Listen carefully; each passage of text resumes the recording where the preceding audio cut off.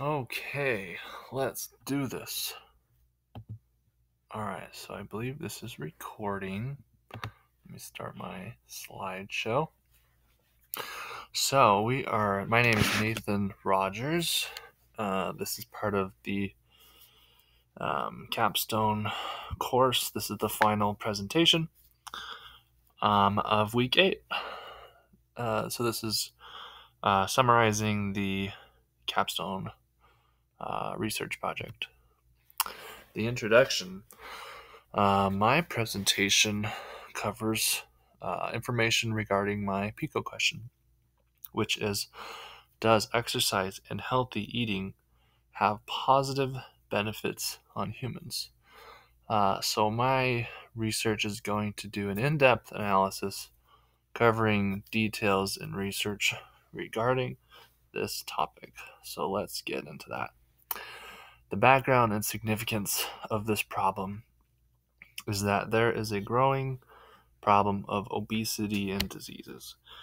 We have cardiovascular problems, we have diabetes, strokes, you name it. All these types of problems that obesity, sedentary lifestyle, nutritional choices, and very poor lifestyle management are very well contributing to these disease processes that so many Americans and just worldwide, it's just such a growing problem, and that is projected to continue to get worse.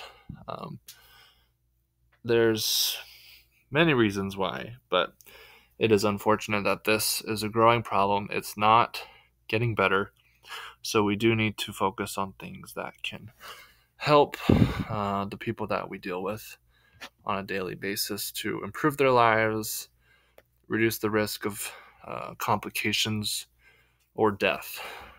So let's get into that. The methods, well, actually, let's do this first, and then we'll get to the methods and design. So the theoretical model framework that I have chosen is Rossworm's theoretical model. I'm just going to read it here. The basis of the theoretical framework encompasses a very effective method to outline a systematic process for the change to evidence-based practice.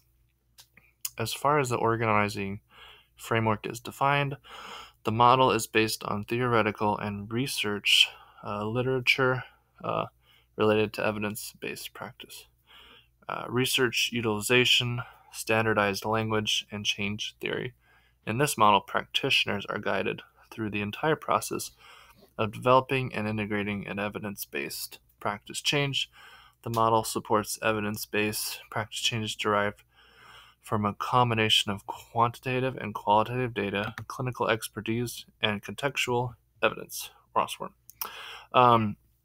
So my goal is to use research and literature and to form the best evidence-based practice for the most effective forms of exercise and nutrition. So let's go back up to let's go to the methods and designs. The plan of this research project is to utilize nutritional and fitness experts to undergo testing of different levels of expertise and specialty. We want many participants or volunteers that are obese, have these health problems, are diabetic, cardiovascular disease, high cholesterol. We want these types of participants to volunteer to be part of this method. These nutritional and fitness experts, they are going to bring to the table different nutrition plans and exercise methods that we are going to study to find the best methods that provide the best results. 6-month period of testing will be undergone. Quantitative and qualitative data will be collected. Quantitative, very measurable kind of statistics. We have weight loss, we have decreased BMI, We have improved cholesterol, lipid panels, and for things like that. Qualitative data includes improved mood. So that is going to be collected by interviewing the participants, asking them questions. How has their mood improved? Do they feel like they're seeing results? Do they feel happier? So these are subjective changes that aren't really measurable by statistics, but it's subjective data that the volunteers will be able to express to us, and that we can collect that information, which is very valuable. They are going to be undergoing different types of fitness. So we have some that will do long, steady state cardio. They're going to jog for 30 to 40 minutes. Others are going to do high intensity interval training. So kind of CrossFit-y workouts, 10-minute bursts of pretty high intense functional fitness. And then we have just regular weightlifting. And then other fitness coaches will modify and combine all the three types or many other types to have constant change. And we're going to study each of those types of working out and to measure all that data. Data that I suggested earlier with the quantitative stuff. So they're going to have weight checks every 2 weeks, BMI checks every 2 weeks. As far as the lipid panels go, those will probably be checked maybe every 3 months. That's kind of standard for those lab levels. And then the qualitative data, that can be taken once every 2 weeks or once a month. Interview to see the progress and see how the changes are, if they're good or bad. Okay. Interventions, so kind of discussed earlier, we have the different exercise types, the longer cardio, using the cardio machines, either the rowing machine, the elliptical, and we'll see if those provide benefits. Different nutritional plans, so you got the Mediterranean diet, you got the keto diet, carnivore diet. There's a lot of popular diets that people use or like to use that say they've seen good benefits from, and we would like to find out what are the most effective. Carnivore diet, I think you do cut out a lot of carbs and you do target a lot of fat, but your lipid panel might go through the roof if you're only eating meats and fats, so we do want to see the positives and negatives doing stuff like that. The coaches will also be kind of accountability partners. A big problem with this study, a major, not a liability, but a problem that could skew the data, is that the participants are not committed and are not disciplined with the research. We don't live with them. We can't tell them what to do when they get home. They're going to eat a pizza when they get home. And we can be there to coach them. But they also need to put in the effort when they are exercising. People that are volunteering, these participants, they have poor health choices. They've been making poor health choices their whole life. And it will be very difficult for them to make these necessary changes for improvement. So that is a major liability for the research, is that they will not try hard enough. They won't push themselves out of their comfort zone, and that they will cheat when they get home and they won't eat the prescribed meals. But we'll have accountability partners that will try to help, be there for them to keep them accountable to the prescribed diet and regimen, in the hopes that we'll have great information and accurate information.